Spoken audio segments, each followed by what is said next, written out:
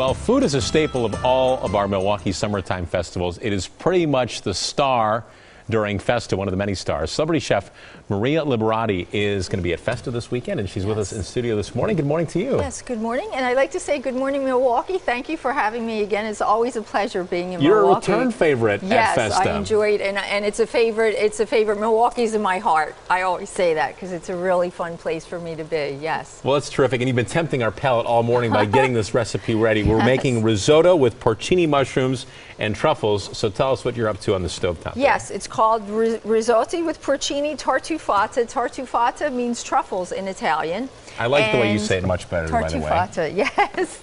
Anyway, I had to start this early, as I explained, because risotto does take a little while to make. It takes about 18 to 20 minutes. So what I did was, when I got into the studio, I put about 3 tablespoons of olive oil in the pan, chopped up some leeks. You can do chopped onions, about a tablespoon of chopped leeks. Let that get nice and golden. Then I put in my rice. It's arborio or carnaroli rice for risotto. And then, actually, before we soak some dried porcini mushrooms in some warm water, so you can see that. And put some porcini mushrooms in the water, and some prosecco, which is my favorite ingredient in the risotto. Yes. A lot of people like to cook with risotto at home. Do you have any recommendations in general for cooking with risotto to bring out the best flavor? Yes, well, when you do risotto, I know a lot of people think that they can just use any rice, but risotto is a creamy dish, and the trick to making creamy risotto is the type of rice that you use. So you should always use arborio or carnaroli rice, and you can find the name of that on the package. So, you know, always do that. Always, unfortunately, it is a laborious dish, so you always have to tend to it, just as I'm doing, and you have to make sure that you keep stirring and stirring the rice down. And the big question is, when do you know that it's done?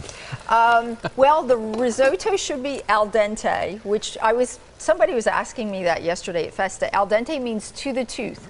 The way that you know that it's done is on every package that you buy, it does tell you the time that you should cook the risotto. Look at the time. Usually it's between 18 to 20 minutes. And that's usually pretty accurate. That's usually pretty accurate, yes.